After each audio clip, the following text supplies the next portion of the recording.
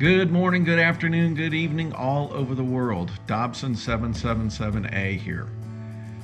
Last year I had an opportunity of a lifetime to ride on a carrier with my son, who was assigned to the USS Stennis. They had a dependence cruise that was exactly a year ago, almost to the day. The USS Jon C Stennis, right here. CVN 74. This is part of the Nimitz class carriers, and this thing was deployed, I think it was in 1993, and we were riding it because it was going back to have the nuclear reactors changed out. It's about a 20-year life. But these things were about $8.5 billion. So here you are, 2 nuclear reactors, 4 shafts, about a little bit over 1,000 feet, 134 foot wide, 97,000 tons. It can go over probably over 35 miles an hour. Ship's company 3,200, Air Wing 1,500, and another 500. So you add that up, that's 2,000. That's 5,200 people. So they got Sea Sparrows, Phalanx, Ram aircraft around 60 plus. There's a number of Nimitz class carriers in here. 1, 2, 3, 4, 5, 6, 7, 8, 9, 10 carriers. And now they're just starting to do the Gerald Ford class. 20-year-old carriers, not the latest, greatest stuff. My dad was a chief warrant officer on, the Kennedy, the Roosevelt, and several others way back in the 70s, which I think every one of them are gone now. I had one opportunity when I was about 16 years old that I was going to get to ride from like Virginia down to Jacksonville. And at the last second, when they were crossing the Atlantic to come back, they had gone through a terrible storm, and some people actually got killed. And so the thing was canceled abruptly. So I had to wait. I think it was about 5 years ago, my son had an opportunity for me to ride a carrier from Hawaii, and I thought, oh my God, that would be awesome. I'd love to go across the middle of the ocean, and it was going to be a little bit longer cruise than the normal dependence cruise too. And something came up where they redirected the carrier over to Syria. This was back during Obama's reign, and so that got canceled. So here I am, still like in my 50s, and couldn't make it on a carrier. Well, last year I finally got my chance. So I took a bunch of video, and I'm kind of splicing some things together, and I hope you enjoy it, because this is something, especially working as a military contractor, I worked on a lot of stuff that was associated with where I could see it on the ship. I could see it in operation. I could see, planes taking off and landing right in front of me. I can't even believe they let us do this, but it was amazing. So honest to God, I hope everybody that's in the military just stay safe, because it's like one of the most dangerous jobs in the world on top of a deck of a carrier. It's amazing how close everybody is and what they're dealing with. In a heartbeat, things can happen. You can watch all kinds of videos of things that have gone wrong on carriers. But in any event, I really am impressed with the way these guys perform. And I mean, they're all kids to me now. It was fantastic. I enjoyed sleeping in these coffin-sized bunks that they had. I enjoyed eating with everybody. It was great. It's not for everybody, folks. Let me tell you, that is some tight quarters. And even when you're trying to sleep at night, that berthing area is people going in and out all hours of the day and night, because they don't have like a berthing area where, this is like first shift and another one the second shift, and another one's third shift. It doesn't work like that. So this is quite interesting. But all right, well, let's get on with the show. I start from the beginning. Because I'm in North Georgia, I decided, instead of renting a car, I rode one of these big double-decker buses that was relatively inexpensive from Atlanta to Jacksonville. That was an adventure of its own, and we went through frickin' hurricane force type winds. And then, there's just some other interesting things that happened just leading up to it. So I got some snippets of all that. So I hope you enjoy the show. This again was just a fantastic opportunity, and I thank my son. I hope to get to do this again.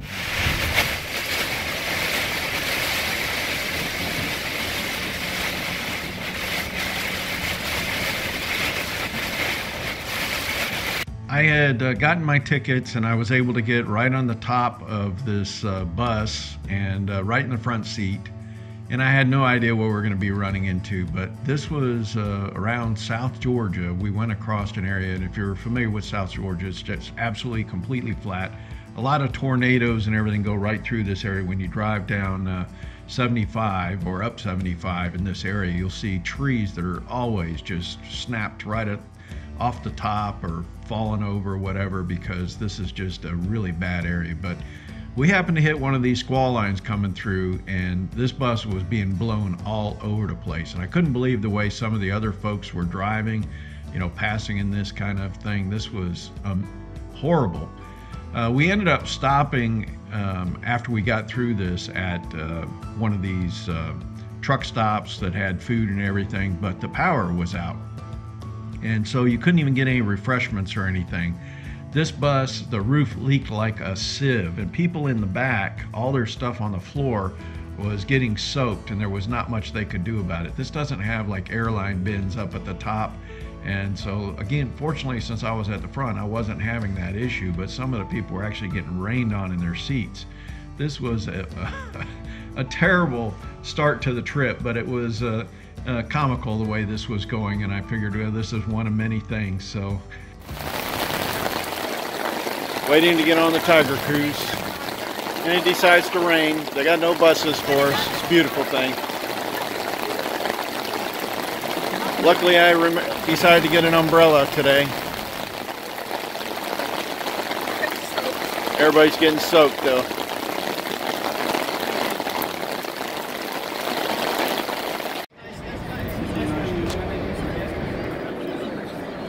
Well, this is what I get to do. I get to ride on a carrier for about a week. It's USS Stennis. That's pretty sweet. I've been on some of the older carriers, but I haven't been on the newer generation ones.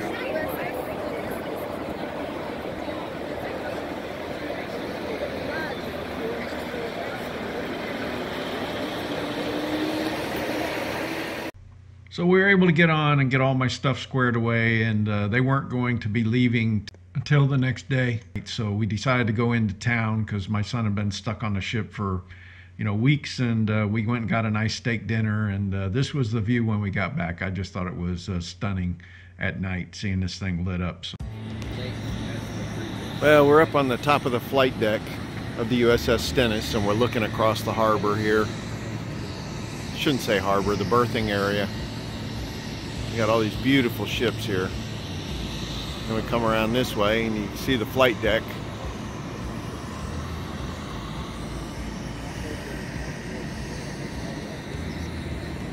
Got this sucker loaded.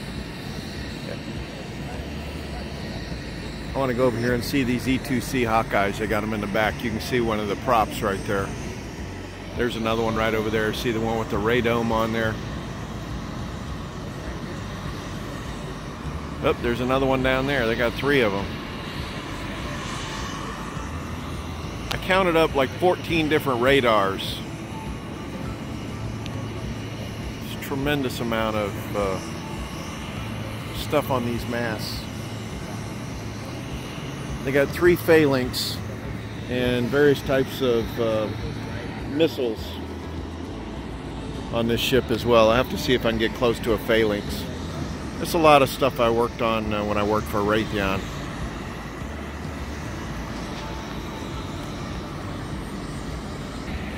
The ship across from us, this thing actually can sink like 20 feet down in the back, and they can bring boats and things in the back. It's pretty cool. It looks like it's going through a cleanup right now. It's an E2C Hawkeye. It's got like a massive radar. It can fly cover over the whole fleet. They can look out for miles and miles and miles with this thing. Look at how the wings fold up on this, and look at the massive props on this.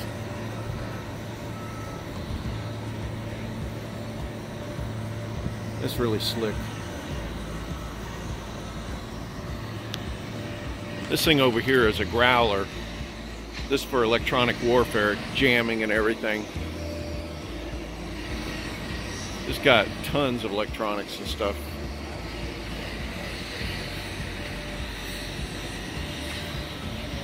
It's not a, doesn't have any weapon systems or anything. You blow up other people's radars and things, just jam everything up. This is my son's helicopters over here.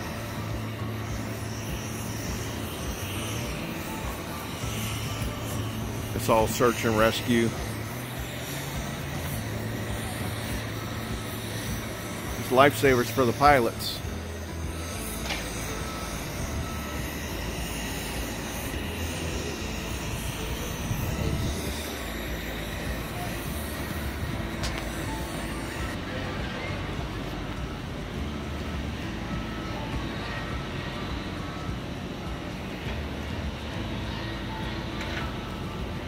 This is the one that was painted really pretty. It's got my name on here.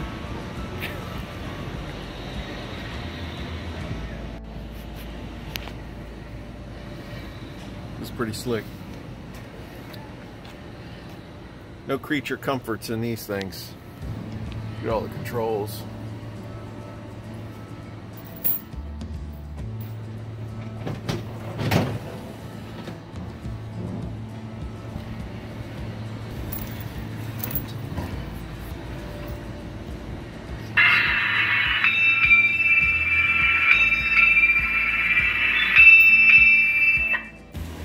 So all those bombs on there indicate the size of the ordnance that was dropped and how many. Let's go to this other one. And this one would indicate they had 3 500-pounders and 1,000-pound bomb. This is the growler, and this is showing what they destroyed with the little lightning bolts. You know, various electronic type equipment, radars, whatever. That's pretty slick. So this is a phalanx system. It's a Gatling gun. It just shoots gobs and gobs of lead out, any target that's coming out. And then those are missile launchers right next. And then we're standing right next to 40 millimeters. 40 millimeter. 40 millimeter gun standing right next to it. Pretty sweet. This is an FA-18 Super Hornet gun system. Check out this picture. Amazing.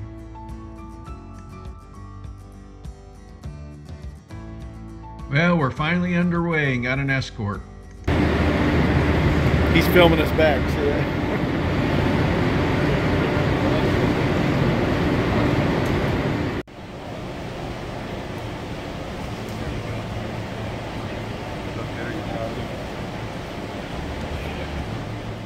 So far I have about 15 minutes of video, and I started working on this last year right afterwards, and I only did part of it. I sent it out for my YouTube channel, but I don't know what it is. This really makes me emotional, but this is some really powerful stuff, seeing what these kids do and seeing the equipment that I worked on. So I hope you're really enjoying this, because this is amazing to me.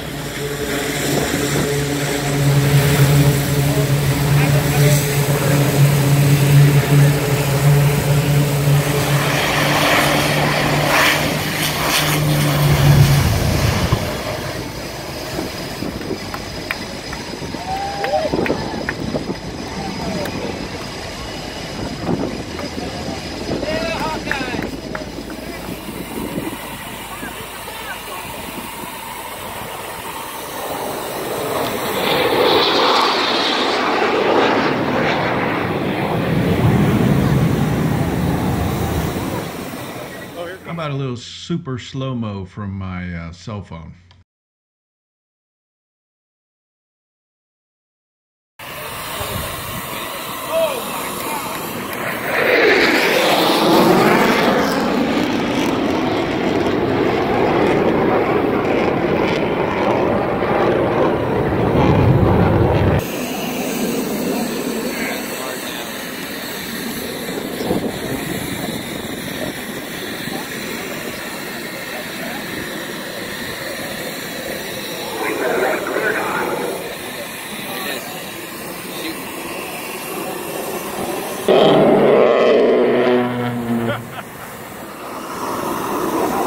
Sounds like the warthog.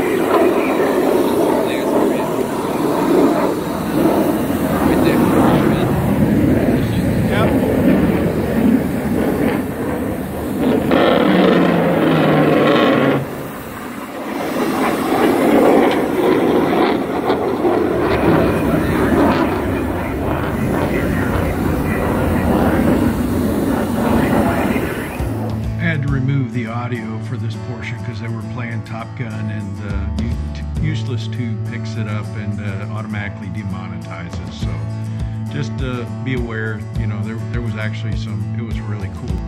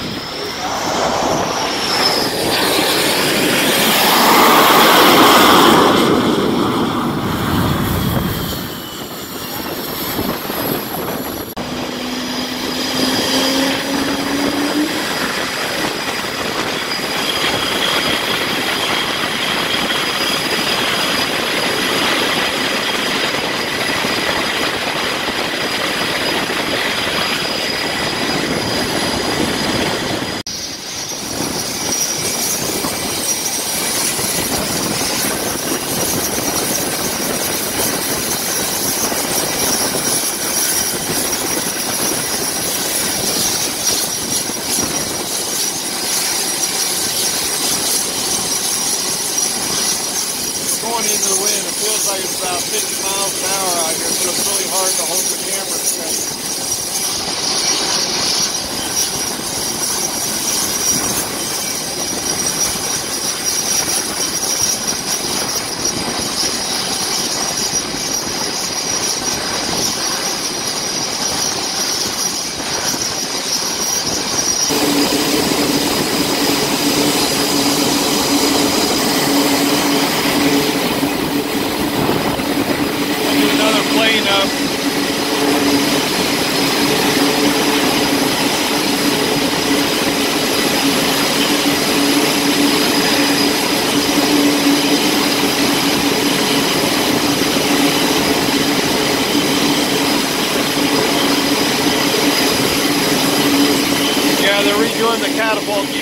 catapult running all the way back to the front of the ship.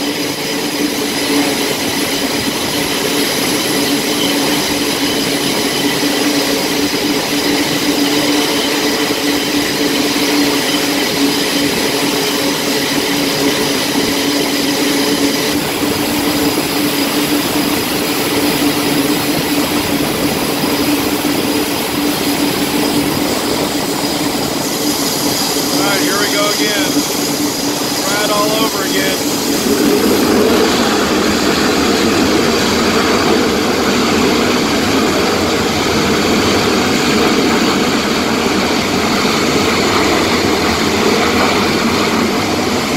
Oh yeah. So afterburn show for you there.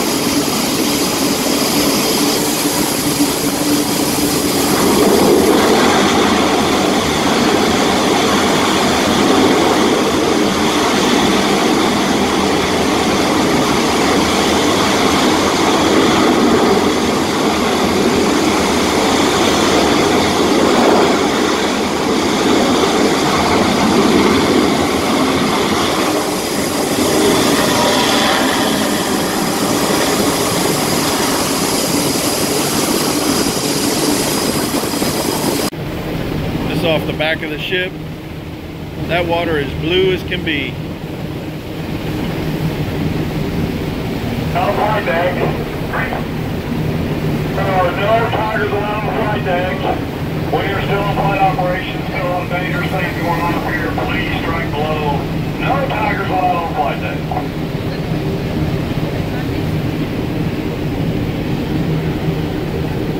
Alright, we're about to do a full speed run.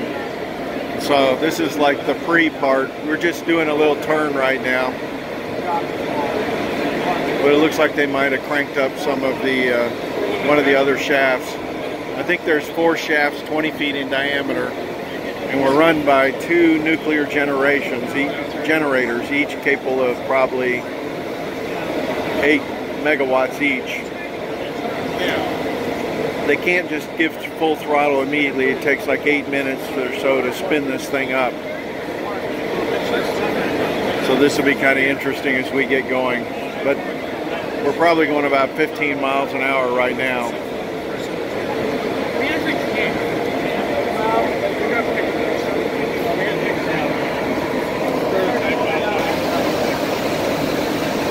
All right, we can see a big change right now. Just started up.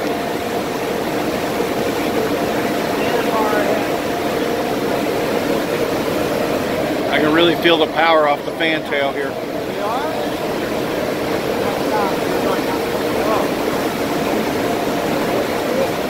4 20-foot blades, or 20-foot props.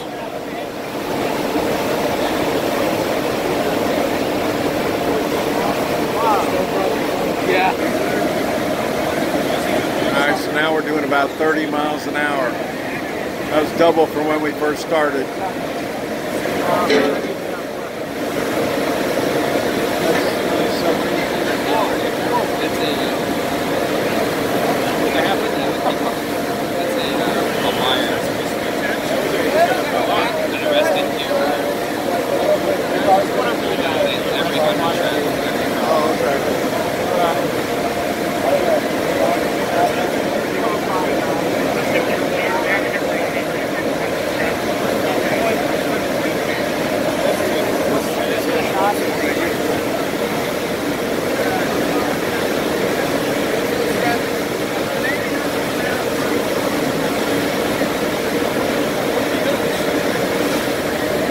It's a full speed run. We're about 32 miles an hour right now.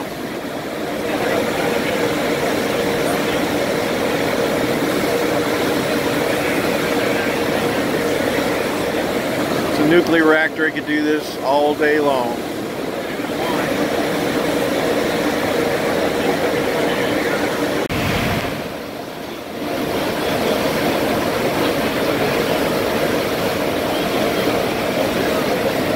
He's got the thing cranked up even more now.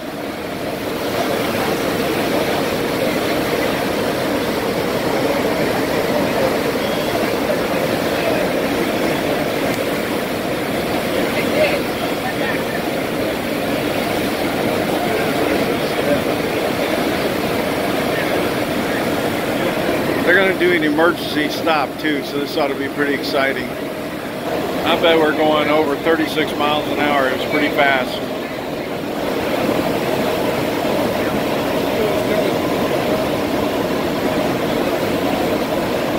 Hard to believe a carrier this big can go this fast.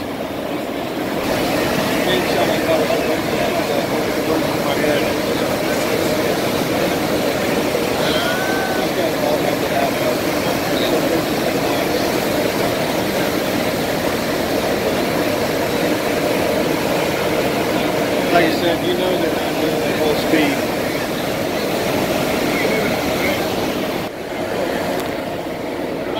This is reverse now. Yeah, you push some water back there. Yeah, this is the reverse.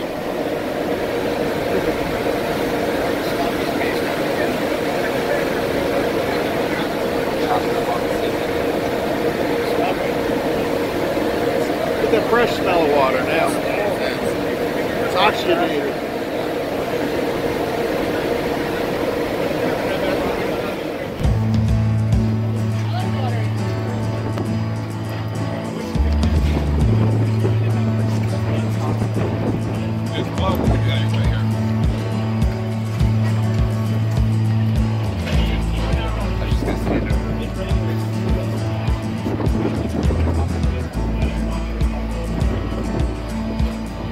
Look at this, Johnny.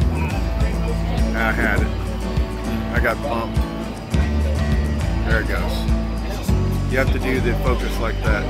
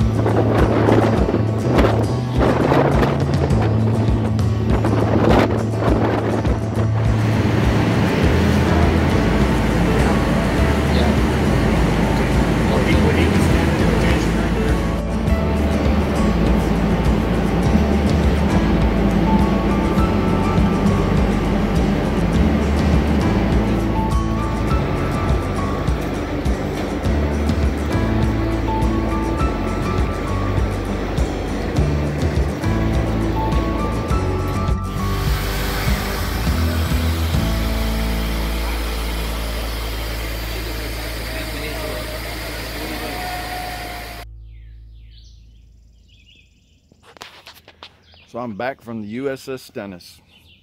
What a great trip. It was so cool to be out there with those young men and women, all in their basically 20s and 30s.